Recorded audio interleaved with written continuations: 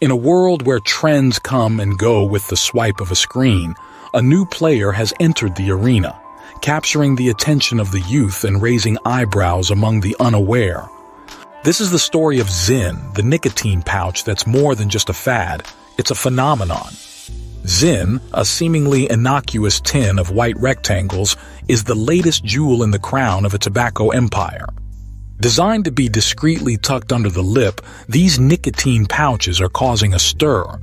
With strengths up to 6 milligrams, they've been known to knock first-timers off their feet, literally. Despite being marketed as a healthier alternative to smoking, experts like Robert Jackler warn of their addictive nature, and dentists are already seeing the damage. But how did Zyn sneak into the lives of so many teens? The answer lies in the algorithmic underworld of social media. Platforms like TikTok have become the new street corners, where products like Zyn find their way into the daily scrolls of unsuspecting users. Grayson IMM, a high school student, witnessed the rise of Zyn content on his feed, signaling a trend that's hard to ignore. Influencers, the new age cool kids, are at the heart of this digital marketing revolution. Their posts, a blend of personal anecdotes and product placements, resonate with the youth, creating a bond that traditional advertising could never achieve. And with social media algorithms at their disposal, their influence is amplified to unprecedented levels.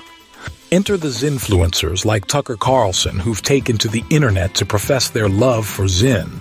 Despite denials from Philip Morris International, the parent company of Zyn, about partnerships with influencers, the impact is undeniable. Videos like the Nelk Boys helicopter stunt with Carlson have gone viral, reaching millions.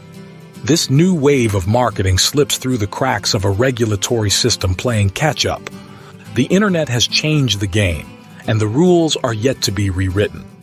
While platforms like YouTube have taken steps to restrict underage access to such content, the sheer volume of influencer-driven promotion makes policing a Herculean task.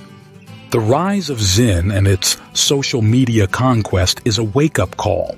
It's a reminder that the digital world our children navigate is fraught with hidden persuaders, pushing products that are as addictive as they are accessible. As we grapple with the implications, one thing is clear. The influence of social media is not just shaping trends, it's shaping futures. Don't forget to show your support by giving the video a thumbs up and subscribing to the International Lens for the latest updates. Stay tuned for more informative content.